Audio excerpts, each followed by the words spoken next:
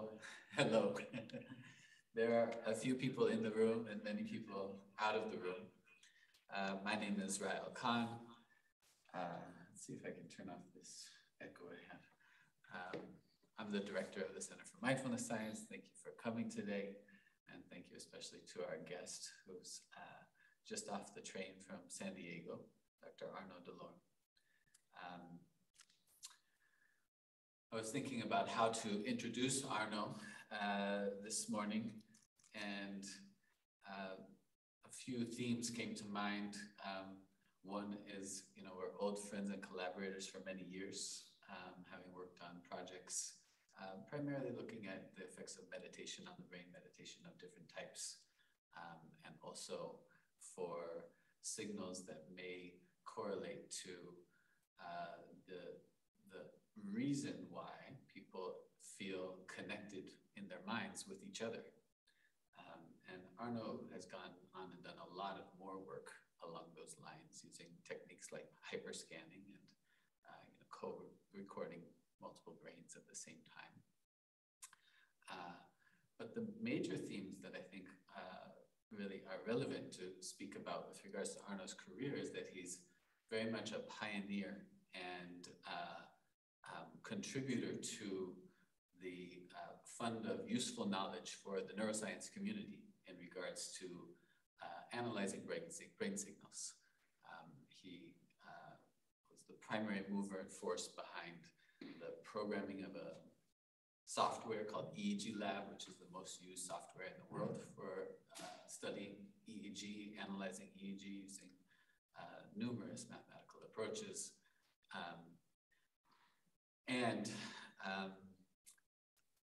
Outside of that more technical side of his work, he's also very adventurous in the kinds of scientific questions he's chosen to take on. And just as I was trying to formulate exactly how I wanted to make this intro exactly, Arnaud sent me a very interesting text from ChatGPT, which was generated by a friend of his when his friend put in, well, how to introduce Dr. Delorme for this talk. And I just wanted to read it out to you because it actually captures some themes that I think are very accurate and also kind of funny.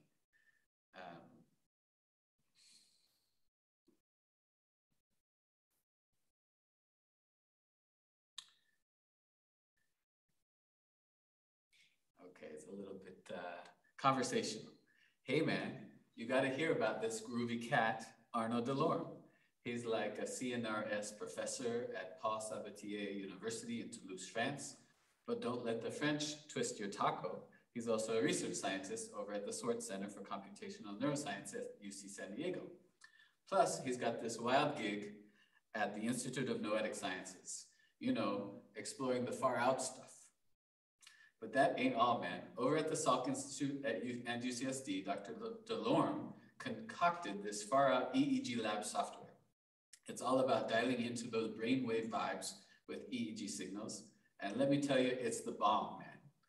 Everyone's using it for their EEG research all around the globe. This cat's been on a crazy trip, man. He's always tweaking and fine-tuning EEG lab, helping neuroscience blast off. His research is all over the map, from pure neuroscience to wrapping his head around those mathy methods. Plus, especially when it comes to EEG signals, plus he's into the whole mindfulness, mind-watering, and meditation thing. So yeah, come listen to this righteous researcher expound upon what's cooking in our noggins, man. So I thought that was provide some nice levity and also captures some of the themes that are important to know about Arnaud's research over the years. So without further ado, thank you very much for coming and joining us, Arnaud. And thank you for tuning in, whether locally or from afar.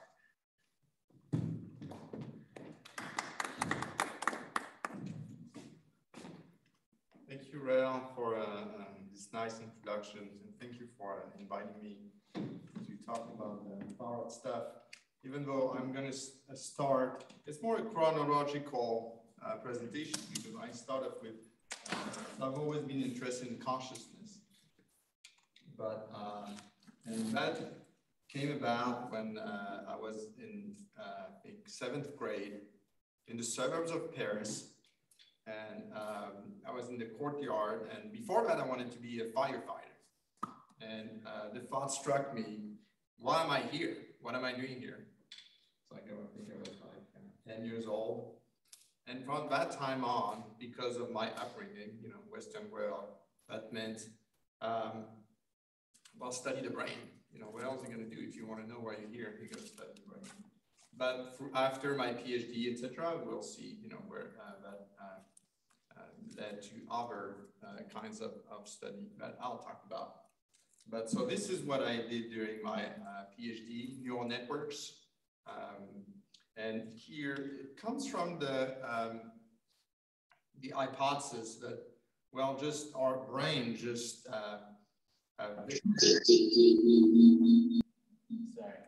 there is, yeah, it comes from the hypothesis that consciousness to emerge magically from neural networks, which I think is still the most believed hypothesis among neuroscientists. But basically, you know, it's in these neural networks, these were connectionist neural networks, very similar to the one we're using today for image recognition, the deep learning one. This is another one here that's converging automatically to recognize shapes. And then we had another one, this was after my PhD, where you just showed tons of image and it learns to recognize different types of object. And mainly, so this was more than 20 years ago. The main breakthrough in learning network is there's first computational power. You know, now they have much more computational power. And also somebody thought, well, you know, if you show 1 million image, it works well. What about 10 billion? And, you know, that's in the range where it really became what we know of today, you know, ChatGPT and network which recognize images. But the only main difference is computational power and more layers. It was pretty much the same thing we're doing in these days. And I've continued to work on these kind of networks, especially when it relates to EEG and emotion. I'm interested in emotion. How can we use deep learning neural network to study EEG and emotion? And it's not so much in building artificial intelligence as much as analyzing EEG with deep learning and having deep learning find out what's different condition. For example, you're sad or happy, you know, what's different in your brain, where you can say, oh, let me study this brainwave, or let me study this brainwave. Well, the deep learning network is going to zero in on what's the most, what can differentiate basically these two mental states. And there's this whole trend, especially it was more like 2 years ago, is AI conscious, etc. I think most of the consciousness researcher, there's no ambiguity that these AIs have no consciousness whatsoever, and we can debate about that. But I want to present now second part of my research, which was centered on meditation and the stream of consciousness. So William James defined the stream of consciousness as consciousness is in constant change. Now we're seeing, now hearing, now reasoning, now willing, now recollecting, now expecting, now loving, now hating, and in 100 other ways we know our mind to be alternatively engaged. And what's interesting is that this is very similar to the way some of the Eastern mystic define consciousness.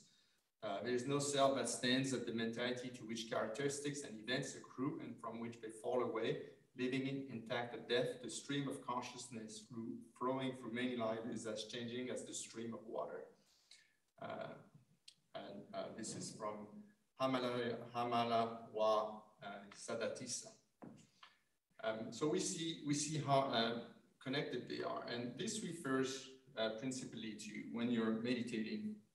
You have all these thoughts that pop in your brain. Did I remember to lose my belt? It's definitely getting tighter, etc. So you have all these thoughts that pop up in your mind. And one question is, Where do these thoughts come from? Why do we have these thoughts? And I started to be interested in that about 20 years ago. Now it's a well-recognized field in neuroscience, mind wandering, but it came from the field of meditation.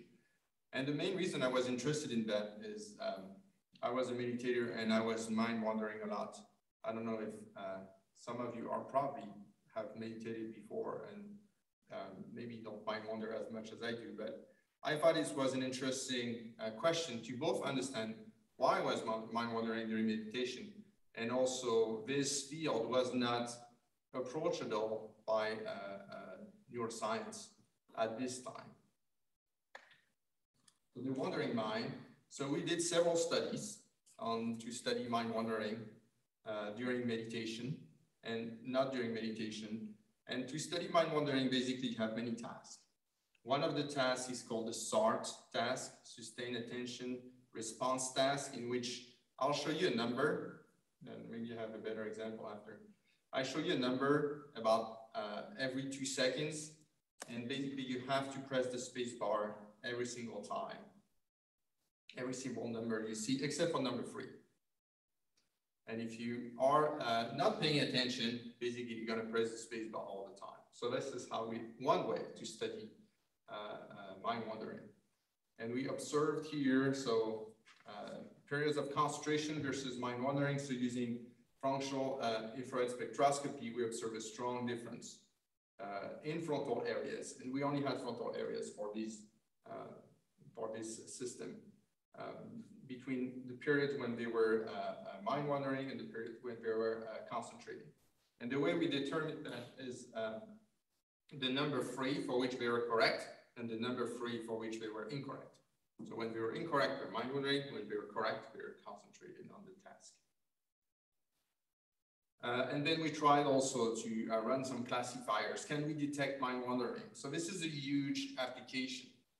Can you detect mind wandering? You can have applications, not in meditation. It would be great to have a machine that tells you when your mind drifts off, but also in education. It's good to know when the students are paying attention.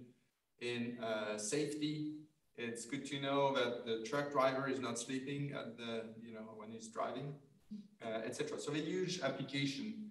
And so one of our goals was also to try to build a real-time mind wandering detector using functional infrared spectroscopy, using eye tracking, using EEG, trying to mix all of these together. And unfortunately, it's very hard to detect mind wandering. Even though it can be very significant, all these different stream of data are very noisy, so it's hard to recognize mind wandering in real time. And I don't think there's any system that can recognize mind wandering in real time. For example, here, we're about at 56% accuracy. So 50 is chance expectation. So we're a little bit above chance expectation.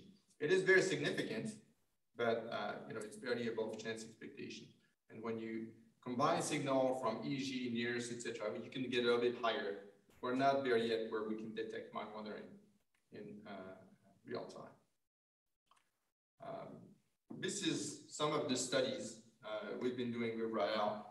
So we were the lucky directors of the Meditation Research Institute at the foot of the Himalayas in Rishikesh, and this is the research bungalow. And I think in 2005 or so, there is a guru that was called Swami Veda, and he bought a very expensive EEG system, Biosemi 50K, and they didn't know what to do. And so they invited us to do some experiments. We got some grants and did some experiments in this bungalow. So this is one of the subjects here in the bungalow meditating. We did a lot of experiments, and I'll show you some of these.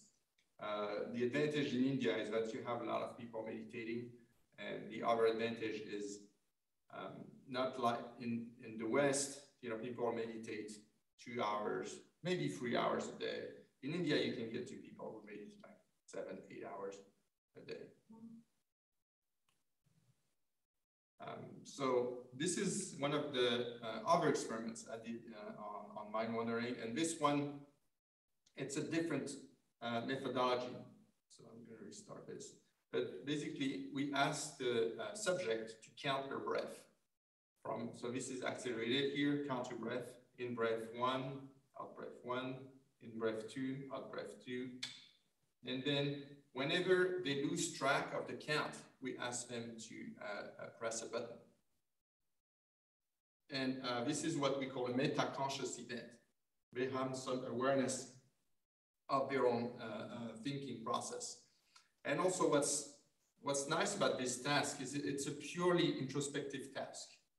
There's no stimulation whatsoever. The subject is just seated and they press a button whenever they feel like it, based on whether they remember the count or not. So the instruction is, if you don't know what's the next number, press the button. If you have to think very hard, what's the next number, press the button. And this was not the first task. This was published more than 10 years ago of this type of study, to study mind wandering, that's purely introspective. We process the data with the software EEG Lab, which I developed, and Rhea mentioned that. So there's a whole part of my career that's dedicated to creating tools to process EEG data. But here I'm just going to show you some of the results we found on that data. So we take the EEG data. So this is the EEG data. Then we project it on the scalp and we look at different frequencies. So for example, this might be in the theta frequency band. And when it's blue, it means low amplitude. When it's red, it means high amplitude. And we can look at that scalp topography in 2D, 2-dimension, or we can look in 3D as well. We can project this back on the head of the subject. And we can also do some source localization. And this is what we found basically in this experiment. So we had, I think, about close to 30 subjects. And here they're pressing the button. This is the 10-second preceding the press of the button. And this is the 10-second following the press of the button. So again, they're pressing the button whenever they feel like, oh, I don't know what's coming next. I don't know what's the next number. I forgot the next number. I was just thinking about something else. So this is when they realize we're thinking about something else. This is their meta-conscious event. And so we can imagine that in the seconds that precedes this button press, they're mind wandering. And in the second that follows this button press, hopefully they're reconcentrated. They're reconcentrated on the task. And what we found some, for example, this is theta. So we found some theta decrease. We found some alpha increase. And this theta alpha balance is well known in EEG. We also had some interesting scalp topography for these two. And the other thing we did is we played, we can't hear.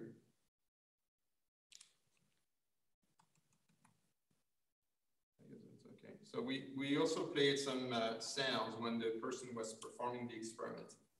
And the sounds were beep, beep, whoop, beep, beep, beep, whoop. So these are some oddball sounds. You have some frequent beeps, beep, beep, beep, and some infrequent boops. And the idea is that the boops are startling stimuli, and the brain is going to respond differently when you're in a period of mind wandering compared to a period of focus. So the beeps here happen about every second, and they happen throughout the experiments. So we look at the beep before the button press and the beep after, and we contrast the two. So this is the ERP, so event-related potential, to the beeps before, and this is the ERP to the beeps after. And these are, I think these are specifically the oddballs. And this is the scalp topography that corresponds to the presentation of these beeps, so mostly frontal. And what we see here is that the brain response is decreased. when they are mind wandering. So the interpretation is, mind wandering is some kind of internalization. You become less responsive to outside stimuli. And it's also consistent with the hypothesis, along with other experiments in that field that show that mind wandering is a state of low alertness. It's not drowsiness, but it could be considered like micro sleep, maybe. So the brain becomes less responsive to stimuli. Yeah. Was this different in meditators versus non-meditators, this relationship? Or did there were no meditators here. Controls? Yeah, all controls. This one is about meditators. So that's another one of the experiments. This one we did in India at the research center I showed you. And we are just asking meditators, and we had 12 expert meditators and 12 non-expert, defined based on the number of hours they had meditated. And they're just meditating for 30 minutes. And then about every 30 to 90 seconds, they're interrupted. So just the computer plays some sound interruption, and the computers ask 3 questions. Question number 1, please rate the depth of your meditation. Question number 2, please rate the depth of your mind wandering. And question number 3, please rate how tired you are, because it's important to know if you're tired or not. And so we had about 20 to 30 of these per person, and we we studied the period 10 seconds preceding the question with respect to the outcome of the question. For example, we want to know, how does the EEG look like when they rate very high their depth of meditation? How the EEG look like when they rate very high their mind wandering? What's the difference between these regions before we actually ask the first question? And so what we found first in terms of, we found in terms of the behavior, we found that these are the expert practitioner, and the expert practitioner responded they were concentrated on their meditation longer than mind wandering. They responded much more often, I am meditating right now, than I'm mind wandering. This wasn't the case for novice practitioner. Novice practitioner answered they were meditating about as many times as they were answering mind wandering. And these questions are graded, so we just look which one is higher. And this was highly significant as well. The take-home message here is that meditators here, based on these subjective reports, spent less time mind wandering than novice practitioner. And that might sound obvious. You're practicing. One of the goals of the meditation is to tame the monkey mind. Monkey mind is mind wandering, so you're going to mind wander less. But this is one of the first experimental demonstrations that this is actually the case. And this is not a longitudinal study, so we can't rule out the fact that the subject would self-select here. So the people who mind wander less would just continue meditating, and the people who mind wander would just like drop meditation. So but there are other studies, longitudinal studies, where they took people who had never meditated before and trained them, and there they showed that you have very similar effects as well. This is another study we did at this center, this one on meditation. And here we were interested not only in mind wandering, so we had a mind wandering task, but also with REL about 10 years ago, there was, and there still is, a lot of debate what is called meditation. So you would read in literature, oh, meditation shows this, meditation shows that. And very often, these are very different types of meditation. Could be a mantra meditation, could be a Vipassana meditation, body scan, could be a Zen meditation. And so we were interested in, is there any common difference between all the types of meditation and controls? Here we also had the mind wandering task. We didn't find strong results in the mind wandering task, but we found some strong results in just their baseline EEG when they were meditating. So you see here, especially in these high frequency bands, all the meditator groups are higher than the control groups. And there was about 20 people in each of the groups. So this just was for us a confirmation that yeah, all types of meditation seems to influence the brain in a way that is similar, at least with respect to these frequency bands, and probably has to do with attention. Then in terms of meditation, what I was also interested in, meditation and mind wandering, what I was also interested in is people are lazy in the West, so can you find a way to make it easier for them? And so can you use a machine to help them meditate? And so I was specifically interested in neurofeedback. Can you use neurofeedback to enhance meditation? And here the goal is not that neurofeedback would replace meditation.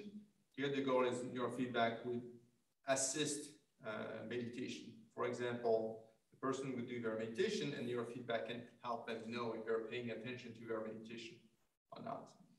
So this is what we did. We had a subject, we did some MRI to see if there were structural changes as well. We're still analyzing the data. And then the neurofeedback session is basically a subject here wired, and they're looking at the screen and they're trying to influence the color of the screen, the color of the square. And the color of the square depends on the frontal midline theta,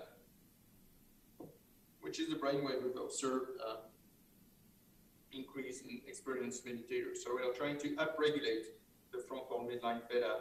And as we are doing that, the color of the square changes in real time. It basically becomes darker when they're increasing frontal midline theta. And they do that over a total of eight neurofeedback sessions, so over 2 weeks. And then we test them before and after. And so this is what we found. First, we found that they were able, so this is the neurofeedback subjects, and these are the control subjects, what we call sham. So the sham, every time you come to the lab, you know, you have the effect of you bring someone to the lab and they think they're doing well, and you know, maybe their brainwaves are going to change. So what we did, we also had some sham. They came to the lab. We told them they would get neurofeedback, but they actually didn't. It was controlled, the square color was controlled by the brainwave of someone else. And they didn't know that. And they actually thought they were doing real neurofeedback. They thought, oh yeah, I'm controlling the square, no problem. But basically this is this group, and this group showed no change in frontal midline theta, and this is the neurofeedback group, which did show a change cross session. They were able to improve neurofeedback. Then we have some cognitive tasks pre and post. And of course, we had some mind wandering tasks. Can neurofeedback help decrease mind wandering? And the mind wandering tasks were not significant, but the memory task was. So we had a 2-back task in which you basically have to try to remember a sequence of letters in rapid succession. And you have to make behavioral decision based on the letter which are presented. It can be relatively challenging. What we observed is that people who had the real neurofeedback did better at the end than the people who had the sham.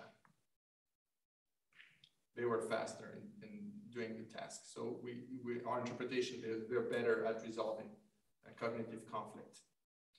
So now I'm going to move, I'm about halfway. So now I'm going to move to the part where the thoughts come from. And that's where it becomes a little bit out there. And I want to start with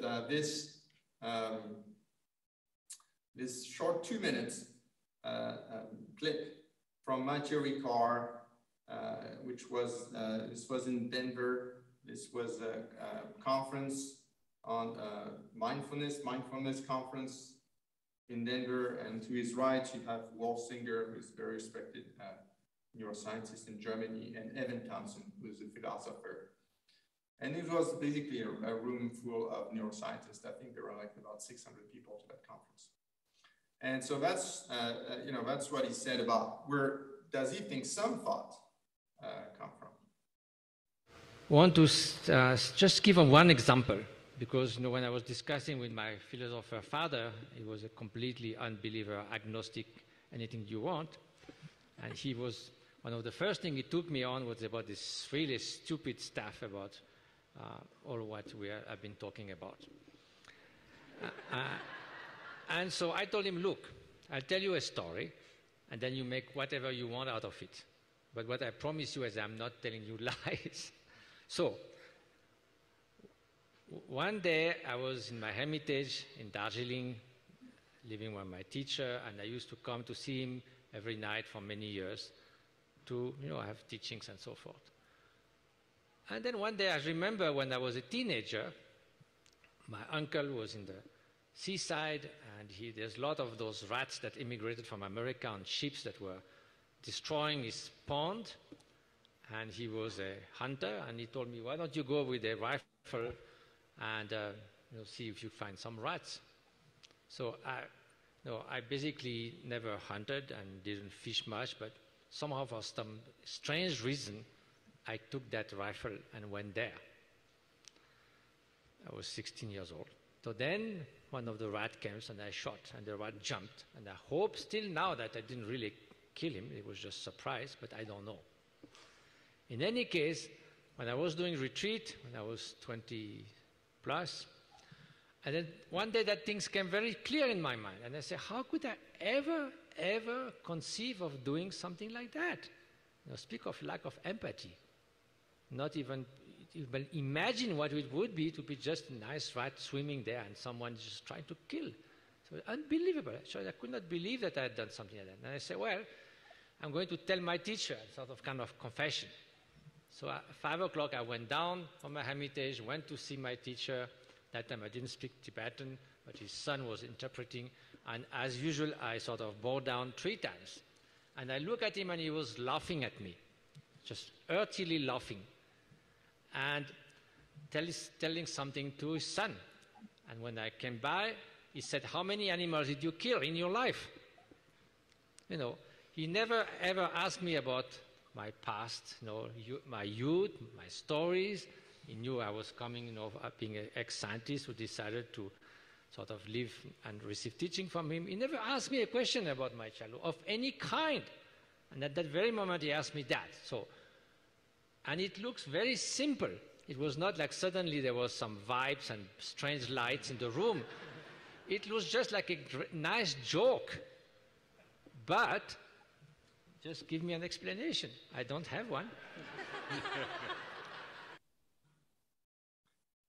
And you will hear, so this was Mathieu Ricard, is one of the translators for the Dalai Lama.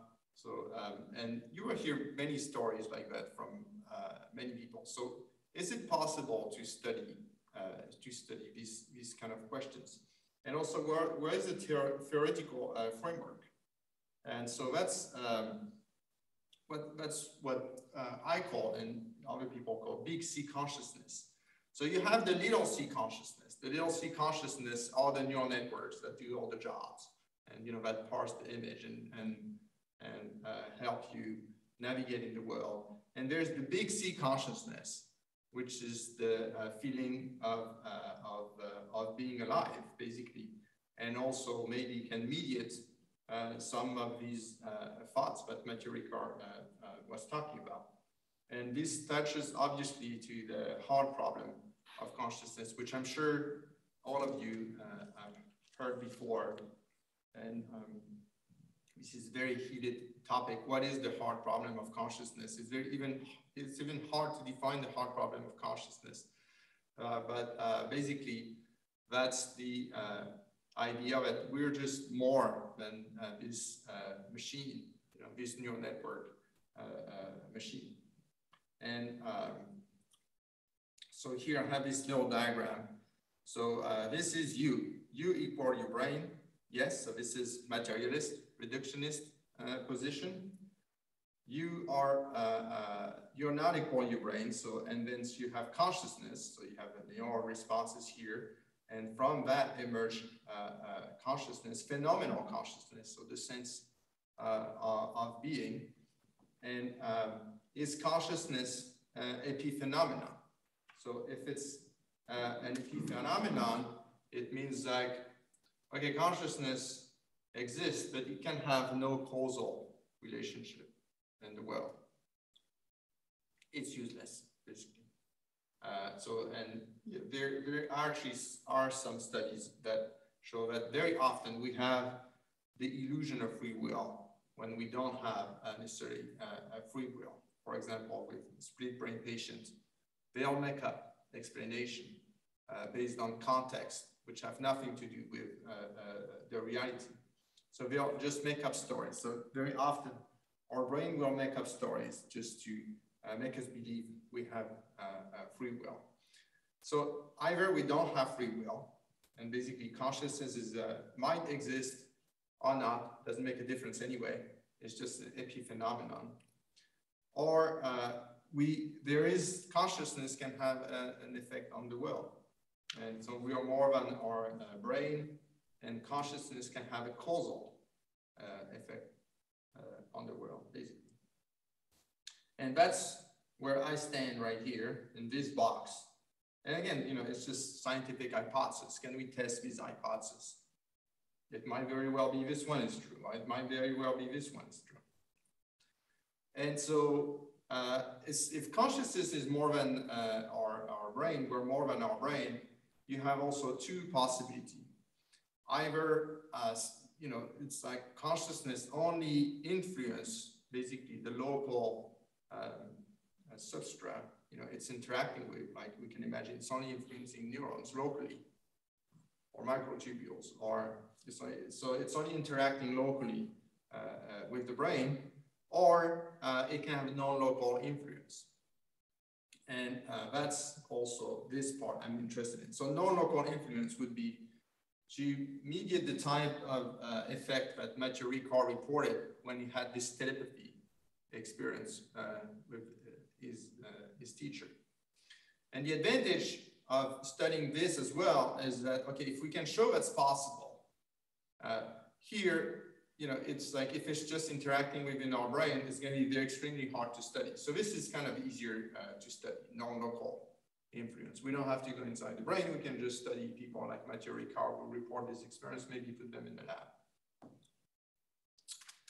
And also this, this kind of hypothesis, okay, this is very far-fetched, all these, okay, non-local influence, etc.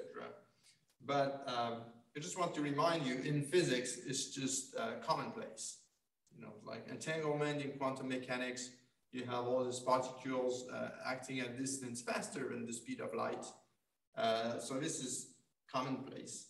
And it's not to say that consciousness has anything to do with quantum mechanics.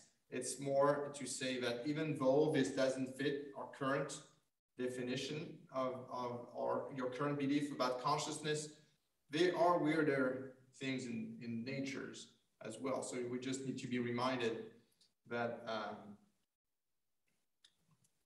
but yeah, it could very well be that, our beliefs are wrong. So how do we invalidate that hypothesis? So we can use the tools of science, and science is not a belief system. Science is a method, and it assumes reproducibility, which might or might not be true.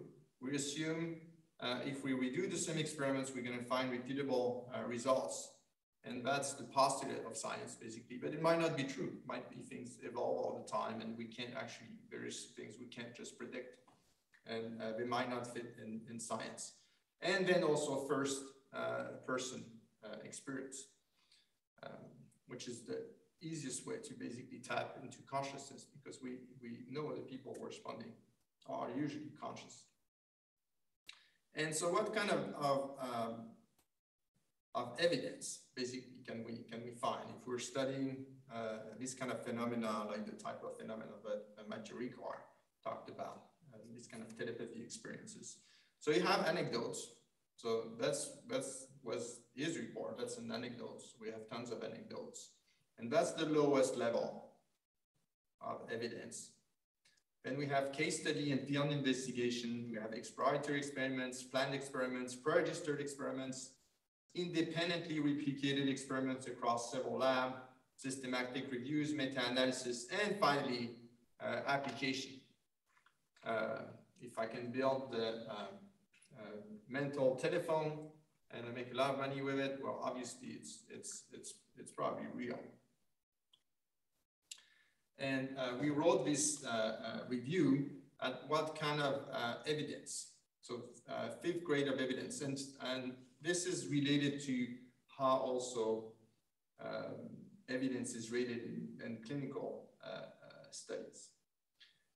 And so basically I want to show you 2 types of evidence whenever you do an experiment. So this is, for example, a strong type of evidence where you can, it's based on objective data samples, retrospective, it's blinded, it's pre-registered, it's replicated by independent research groups, and also it's observable in real time. You can do naturalistic observation. So you can see it happen in front of your eyes.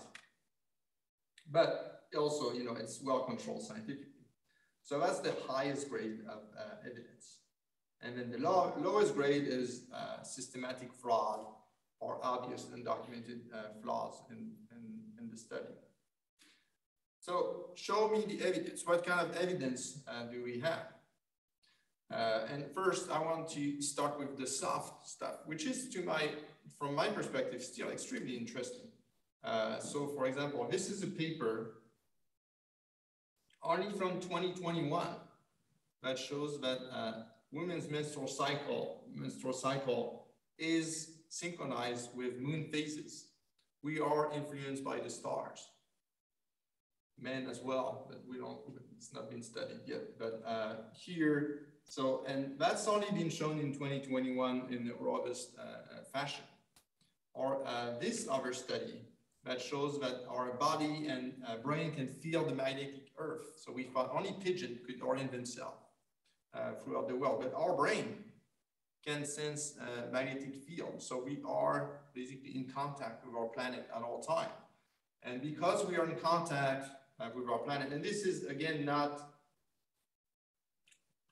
this is not controversial.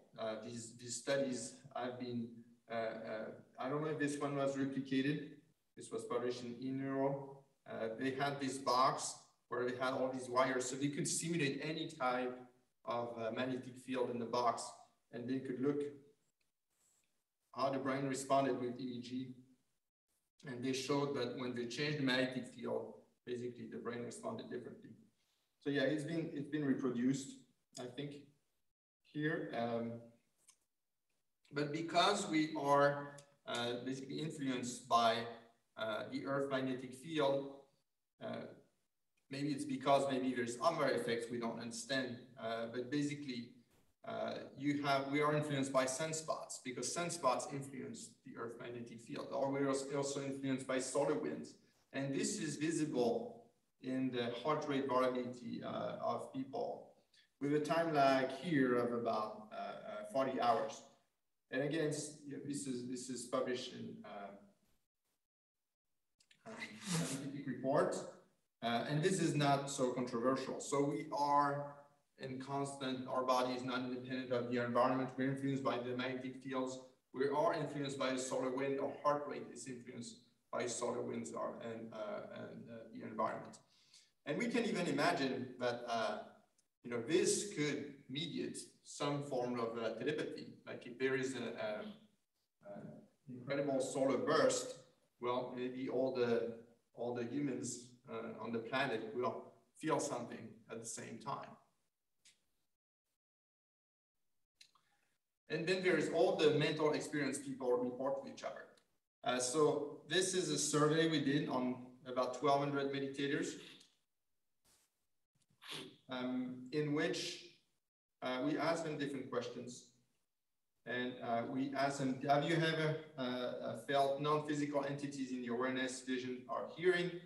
Have you ever experienced clairvoyance or telepathy, a connection with a teacher or guru, a direct connection with a teacher and guru. And you see here, so when it's white means never. When it's here, it means at least once. It can be many times, it can be at least once. And you will see that clairvoyance and telepathy, so the type of experience that Mathieu Ricard reported, about at least half of the meditators have at least experienced it once. Doesn't mean it's real, it's just what they report. And when I was interested in studying this phenomena, and still am, I started with mediumship and channeling. And the reason is that it's kind of the low-hanging fruit. First, it's the only recognized paranormal job.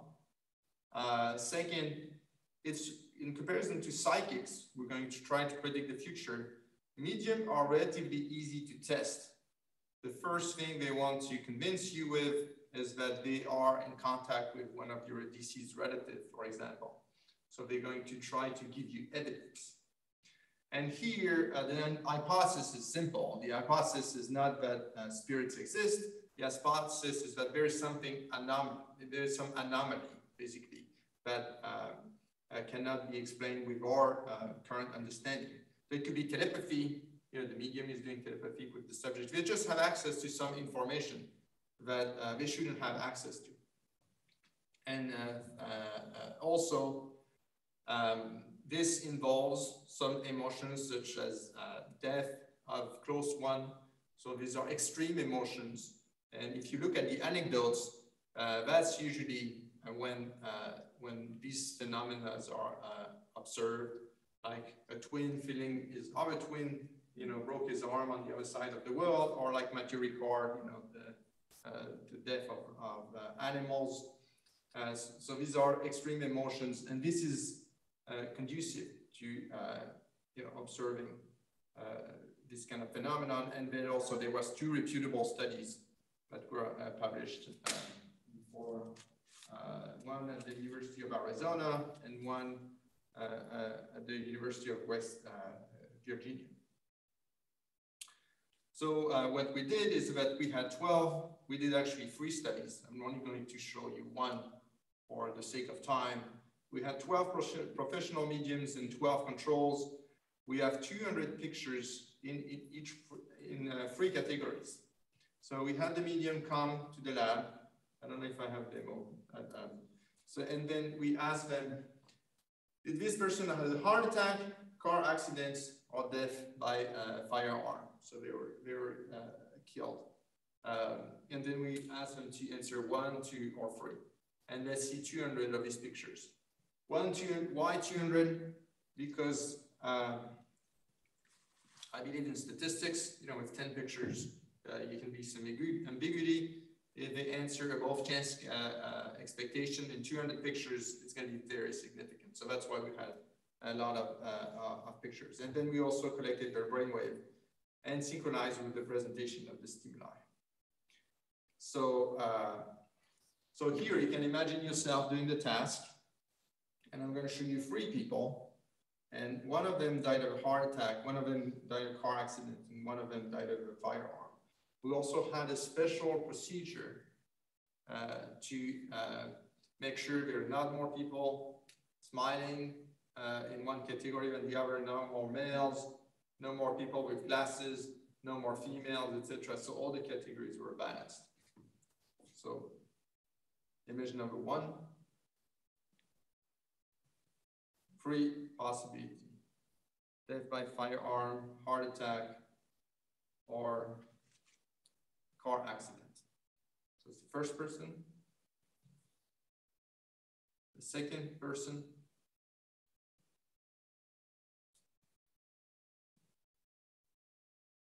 and the third person. And once we were on Zoom with 300 people, and we tried to do a poll. I can't remember the exact outcome. So drum rolls.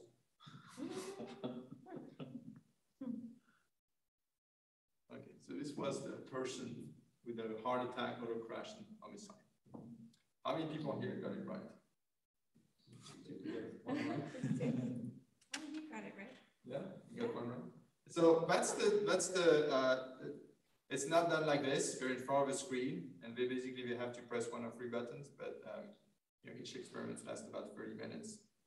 And this is what we found. So basically, there's three categories. So here, this is the percentage of error. So if you have 33% correct, you're above chance expectation. And what we found is that people were better than chance at P0.02. So we had like all of these subjects. We had 24 subjects, 12 were mediums and 12 were controls. And we observed that the odds against chance was 1 in 41. So they were able to respond above chance expectation, but it wasn't a wild difference. We are not able to respond like 100% of the time. And also we found that the mediums didn't do better than the controls. In fact, the medium took longer to respond. Maybe have performance anxiety, and they did worse than the general population. But then when taken as a whole, we did find an effect that we think warranties more investigation of this topic in control condition. And we also found some, this is the difference medium versus control. So we found some brainwave difference, and we published that in Brain and Cognition. This is time zero is the presentation of the phase. So we had an early difference about 100 milliseconds, and then a later difference, more parietal, 1D parietal between 200 and 300 milliseconds. So this is early visual processing and late visual processing. Is the amplitude greater or less? Or?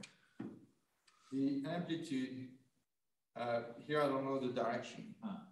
Yeah, we'll have to look at the, I don't know if the mediums have higher amplitude than the controls. We can look at that after. And we actually have, we've done 4 experiments on these topics. And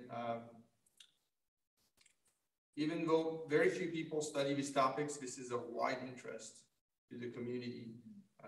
Some of our papers, this is number 2 of all read papers. This was on Frontiers at the time. So there's a wide interest in the community for this kind of study. And it's too bad, it cannot be funded at the federal level. You just have to rely on private donation to study these questions. There's also this other type of experiment. I have 5 more minutes, right? It took 7 minutes. So this is the experimental effect. And so this is another experiment I did with Martin Schlitz and Delorme. So you might remember Delorme or Arnaud is a professor at Cornell University, and about 10 years ago, he was on the New York Times and all the TV shows for basically his experiments on retrocausation. So people being able to predict the future in psychophysics experiments. And he published this very influential paper in Psychological Bulletin, where it had 10 different experiments, psychophysics experiments, where it seemed that basically the subjects, and he had lots of them, at least 100 in each experiment, were able to basically guess the future. So we did a large-scale replication. He had 100 people. I did it with Martin Schlitz and Delorme, and we had about 2,500. So we recruited labs around the world, and we pooled resources, and we collected data on about 2,500 people. We published 3 papers. And the result was not as clear-cut in this experiment. We found that the effect was sometimes there and sometimes not there. And so the conclusion is that maybe we didn't pick the best experiment. We should have picked the porn experiment, but it was, from an ethical perspective, it was controversial. So we picked another experiment, but experiments involving erotic pictures tend to provide better results. So maybe we can do it again with erotic pictures. But that's the type of other experiments I do. Whenever there's a result, we try to reproduce it. And also, yeah, if it had been significant, this would have been basically can potentially change part of science, showing that these effects are possible. There's some there's some reviews on this, and what we're doing right now is, what I'm doing is this website, so you can go on it right now. It's called God's Eye. You can do it on your cell phone, in which I have, so that's a project funded by the BL Foundation, in which so this is one of the most popular websites if you want to do games, sci games. And so you register here, and then you have 1 out 8 games. You can play 8 different games. Card guessing games, for example, you try to guess which card is the next one, or you try to guess which image is going to show up, etc. And over the years, on our website, there was a previous version of the website. We had about 300,000 people and 300 million trials. So lots of data. On the new website, which we redid, the previous website had problems. So, you know, it's like we did some papers on the previous website, but the new website is much more robust because it's using modern technology that prevents people from cheating. And we pre-registered the experiments, and basically what we were interested in is to test about 1,000 people and then take the best one and test them again. So there'll be people who will be better just by chance, but can the other people who are better can be consistently better or not? So what we're looking at the people right here. This is the normal distribution of the population, and the people basically were on the outliers. This is the bubble game, what we call the bubble, where you should try to concentrate and influence some bubbles. And the bubbles are controlled by a random number generator, but not a random number from your computer, a true random number generator. Now, this one is mostly true. It actually depends on the latency of connection to your computer and other factors. So it's based on analog information. These are, so when you're trying to coalesce a circle, you can try to make a circle appear. And we had a location task where you try to guess where a target is going to appear on the map. And here we found some subjects that were widely better than very few subjects, but widely better than the population. And remote viewing, so you're trying to guess which image is going to show up. And we have a long version where you try to describe on the keyboard the content of the image, and we have a short version. And again, we have some outliers right here. We have the card games, where you try to guess what's the next card, and there's 3 different card games, which are indicated here. And there is also a lottery task. So it's like the California lottery. You pick your numbers, and you're trying to select the numbers. And of course, it's not a real lottery. It's a fake lottery. So we draw some numbers, and you can't win any money. And we put that in red, otherwise people send us tons of email. But so we selected 100,000 people. These are the 1,000 people. And we've retested them. We retested some of the best. We picked, I think we contacted 200, and about 50 accepted to redo it. We had to pay them, of course, otherwise people don't do anything.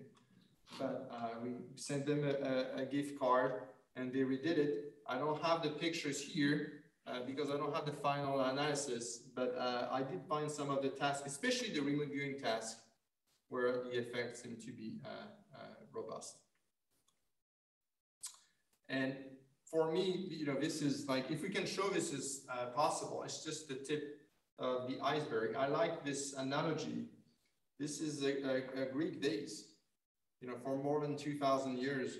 And here you have an electric eel. So the Greek knew about electric eel. It just was like a side things in their life. Nobody really cared about that. But, sometimes they had bath and, you would put eels just to get some treatment.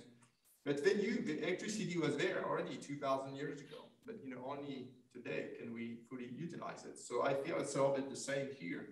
These effects might be real, they might be unreliable, but maybe if we show them they're robust, they can potentially change our lives. The last thing I want to mention is this prize we have. It's the Linda O'Brien's $100,000 prize. So we already had one edition. There will be 4 editions. So that's organized with the Institute of Pneumatic Sciences. And last year, we awarded the prize for experiment testing the scientifically that's not proper English here.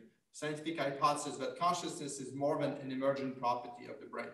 So it's not about doing the experiment. It's just about proposing an experiment, a control experiment. What's the best way to actually answer that question? And what's the best way, not in like long theories, etc. What's the experimental way?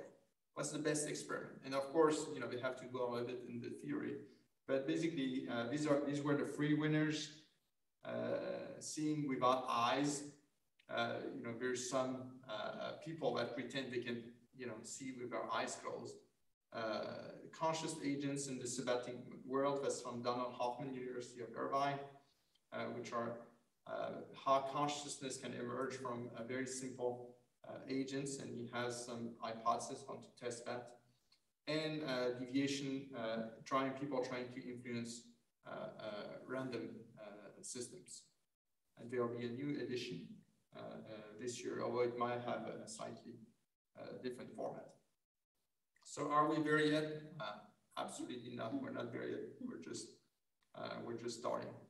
And yeah, I want to thank all my collaborators, one of them being here today. Well, and thank you for your attention.